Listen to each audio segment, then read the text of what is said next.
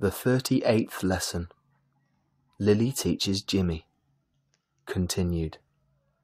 Well, now shut your eyes, Jimmy, and try to remember things that have EE in them. That is, double E when you write them. Okay, the carrot cried, shutting his eyes and smiling. Now imagine that on a sheet of paper you see a green tree in a queer-looking street with a fleecy sheep and 3 deer under it.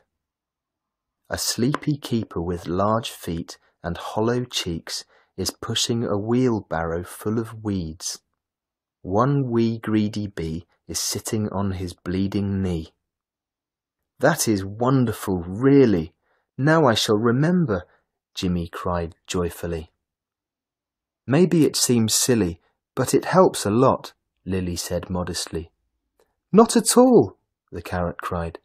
Now I'll remember all those words to the end of my life. I've lost the bet, you see. I'm so awfully glad, Jimmy. You want some more, don't you? Lily asked, very excited. Of course I do. Can you help me now with K and C?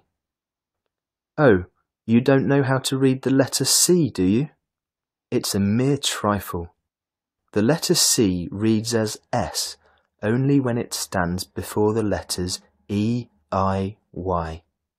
For example, ceiling, cinema, bicycle. In all other cases it reads as K. For example, cats can climb and scratch with their claws.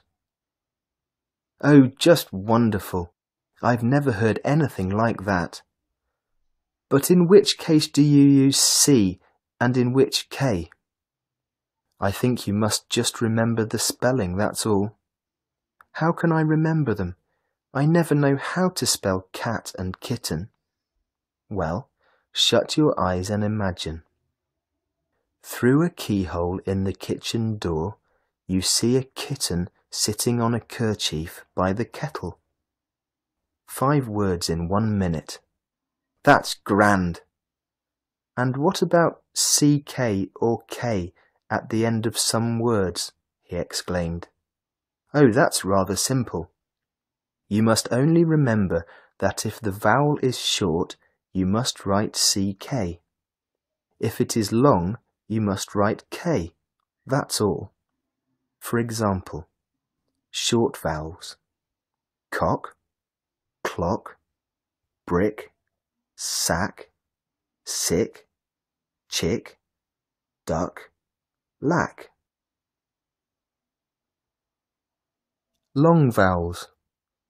Coke, cloak, breeze, sake, seek, cheek, rake, lake. Capital! Now tell me something about OW. I never know how to spell the word brown with OW or OU. Here you are, Lily cried. Here are some words with OW. Now, how is your cow? Asked the vet with the brown brow. Oh, you know it doesn't low. Wonderful! Believe me, you'll be famous all over England in no time.